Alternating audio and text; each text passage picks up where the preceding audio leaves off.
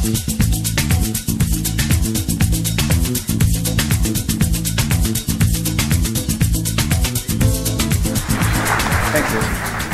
I'm going to talk to you today about the biggest challenge I've ever had in my career. I'm going to talk to you about something I cannot do alone. I need you all in this room and many more people on the planet. And I'm going to talk to you about big smiles, a magic moment for me, and some setbacks we had during this project.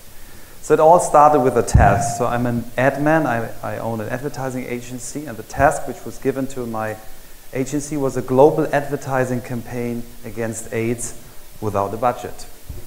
Who could be so crazy to ask for? It's this gentleman, he's called Michael Stich, or Michael Stich in German, a former professional tennis player, Wimbledon champion, and since more than 15 years he's an activist in AIDS because he lost a friend to the disease. And he said, Michael, we need an international campaign. There are so many good initiatives all around the planet, but nothing links them together. We need a campaign. And I said, well, cool, do you have money? No, but you are an agency, you are so creative, so give it a try. I said, wow. I can tell you who tried it before. It's the benchmark for me is Bono, the famous singer of U2, a global rock band. And he's working on a project which is called RED since, I guess, 10 years. He raised $250 million for the global fund of the AIDS projects. And what he's doing is he's producing together with companies like Apple RED products, like the RED iPad cover, and the money goes to the fund. He said he's not able to cover the whole world with this project. He's still searching for more power, and he's not able that everybody in the world does know his project. How can we do this? We're a small agency in Germany. He said, come, give it a try. And he gave me a big smile. It was the first big smile in the project. And when I came back to the agency, I said, enthusiastic to my team, I said, well, we have such a nice task. We can create a global advertising campaign against AIDS without budget. And they said, wow, cool, and smiled at me and said, okay, give me your brief, and then they tried to do something. 3 weeks later, I get the next situation where somebody smiles at me, a young, I would call him creative technologist. His name is Martin. Almost 5 years ago, he brought a picture of his having an idea, and he said, Michael, please take a seat on your table, and I will have the global AIDS campaign for you in 10 seconds. And he put a piece of paper on my table, took a pencil and made a dot before these 3 letters and gave me the third big smile in 3 weeks. And I said, wow, this looks like a domain ending. He said, yeah, it's called top-level domain. But it doesn't exist, I said. No, not now, but maybe in 3 or 4 years. I said, can you buy it? No, not now, but maybe in 3 or 4 years. I said, okay. Once we own it, once we got it, what will you do with this? He said, well, I will give it for free to every AIDS organization on the planet. Second, I will try to sell it to as many companies in the world as a second or third domain, redirect it to their first domain. And I will try to convince Google to create a gmail.hiv so that the whole gay community in the world will send their mails with it, spreading out the news that AIDS still is a problem. I said, wow, sounds like a big project. So the issue, why is AIDS still an issue? There are 3 main reasons. AIDS is losing awareness. Over the last 20 years, kids and young people do not any longer believe that AIDS is still a dangerous disease. Second thing is HIV is on the rise. Not in every country, but in Germany it's on the rise, and especially among men having sex with other men. And the worst thing is young people are at risk. I just want to quote one thing. Around 2,100 young people are infected with the virus worldwide every day. So the market, we are talking about a product, a top-level domain.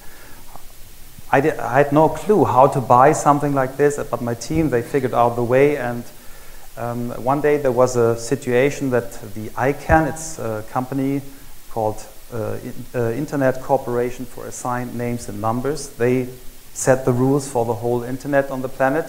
And they opened a window of opportunities to buy top-level domains, very cheap, $185,000 plus $50,000 deposit for the case that you get bankrupt. And after 3 months, when they closed their window, there was a page of them, and they opened to the public how many companies tried to buy a new one. And the shocking news for us was, 1,930 applications for 1,409 new top-level domains. A couple of them for non-Latin scripts, so for the first time in history for Chinese language and others. 66 geographic TLDs for cities like .Hamburg or .Berlin or .NYC. Brand TLDs and generic TLDs. Interesting for us, Google and Amazon made applications, and a serious number of applications. And very good for us, and which made us really cry loud, was this figure, just one social purpose top-level domain. So we were the only organization on the planet tried to acquire a top-level domain for a social issue. So it's the .hiv initiative, so we call it like this, and it's not me. As I mentioned, I'm not in the position to do it on my own. We put together a team of young people which are very, very enthusiastic, and Caroline Silvernagel, she's the leader of this team. She's since 4 years with her team on a mission. She really wants to make this a success, and I'm very, very proud to have her. She gave birth to a child during the application process, and she's traveling around the world to spread the news. So what is .hiv so far? We have Facebook fans, we have more than 10,000 pre-registrations, we have national partners, international partners like UNAIDS or the Deutsche AIDS-Hilfe. We raised money, more than 600,000 euro, but we, I think, already spent most of it. And we are the only social purpose top-level domain worldwide. Lots of companies are supporting us, and we need more support because it's a long, long trip we have to face.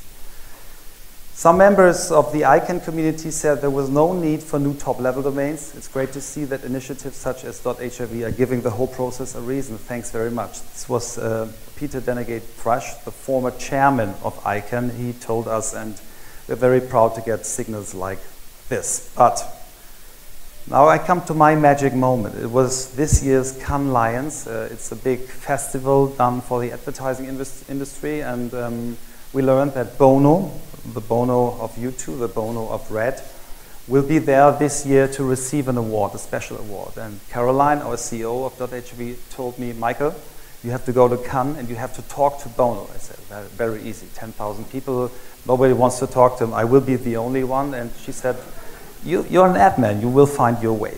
And on the last day of the ceremony, there was a session with Bono, sitting left. In the middle is Sean Smith, the founder of Vice Media. On the right is Jonathan Ive, the chief designer of Apple. And they were talking about Red. And I was sitting there together with, I guess, 1,000 people. And I was thinking, what can I do? They are talking, and I have to talk to him, but when the session is over properly, he will leave. And then there was the window of opportunity on this day, because he stood up and said, well, we need more products. We need more of these Red products. There are so many creative people in this room, and if anybody has an idea for a new product, just raise your hand. And I said, Michael, it's your time. You have just to raise your hand. But as you can see, he showed this direction, and I was sitting here where the picture was taken, so tough for me. And I said, okay, what can I do? What you can see on the picture on the right side is Jonathan Ive, a little bit bored, sitting with a big microphone, and then his view made like this. And I took the chance and said, I need your microphone. And he gave me the chance to pitch my idea to Bono. And I said then to Bono, we have a product called .hiv. It's the first social purpose top-level domain, and if you like to have it, you can have it for Red. So you will get a Red.hiv for 100 years for free. And then I got some applause, and I need water because it's so dry here. Give me just a break. It's not good in the TED conference to drink water, but I have to. Yeah, and then a big applause, and everybody said, wow, what a cool idea. And the next day I was on the front page of Adweek with the quote, how an agency's fight against AIDS led to an unforgettable moment with Bono. And it said, It was one of the most interesting and unscripted moments of this year's Cannes Lions, and it only happened because one man was willing to make a fool of himself to help save lives. I need your microphone. So, but coming back to the task, we need a campaign because you don't sell top-level domains without advertising. And coming back to the campaign, we had two starting points. The first starting point was our first customer. It was the first sold domain. It was Amazon.hiv. We were very proud of it. The second starting point was a Hollywood movie. Since 3 years, I'm talking to my team and said, well, there was this cool movie. It's called Pay It Forward. A small kid got the task of his teacher, played by Kevin Spacey, and the teacher said, well, everybody in my class has to do a social project. And this young kid said, well, I'm 11 years old, and if I do something good, it's not enough. So I do something good to 3 people, and I asked them to do something good to 3 other people. So it's a pay it forward mechanism. I said, we need something like this. We are in the internet age and in the digital age, and we should find something.